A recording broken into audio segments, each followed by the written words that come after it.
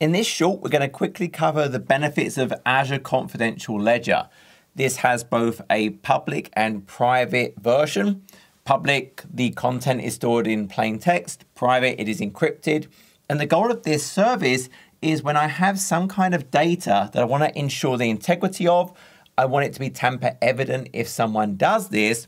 And to achieve this, it uses the same technology of the cryptocurrencies. So it's using blockchain, where every piece of data is part of a tree of hashes, so that any change, no matter how small, would invalidate the overall root hash, and we would know there's been some change. And then these various blocks are linked to each other to form a blockchain. And for the Azure Confidential Ledger, it is using the CCF, which is a 3-node cluster, leveraging confidential compute technologies to run all of these processes in a secure component of the processor. So it's always encrypted, even in use. And that is within a certain region, uses availability zones. And I can always implement my own backup and be able to recreate in another region of my choice where required.